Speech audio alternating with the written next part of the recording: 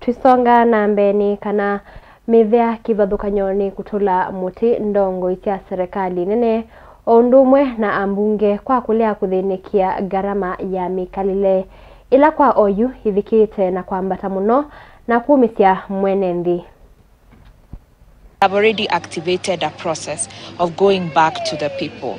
Why? Because the people we elected to represent us are no longer representing us. So we want to tell them in direct terms, and not just those of us who are based here in Nairobi, in every village, in every ward, Kenyans will tell the leadership of Kenya what we want with our economy and what we want with our leadership. We will not be watchdogs, we will be active. The reason why we are here is because no one is listening and no one is acting.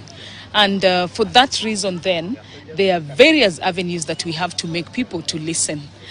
It's not only in Kenya, but there are also countries that are going through what we've gone through, and we can all see the damage at the end of the day. So we cannot wait to lose everything in the economy.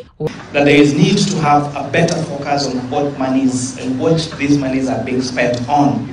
Because if those expenditures are spent for the correct purposes at the right price, then we would have a very big ripple effect in terms of those expenditures. I agree with you that a lot of it is also stolen.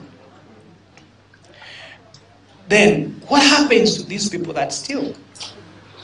They run for political office and they get elected.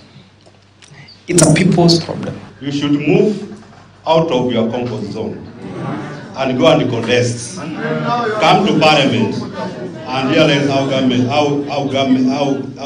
operates. So don't blame us. At times, it's not easy because there's a project, maybe a project in my area, which requires money. Let's be frank. I have to work a dam, which is in my place.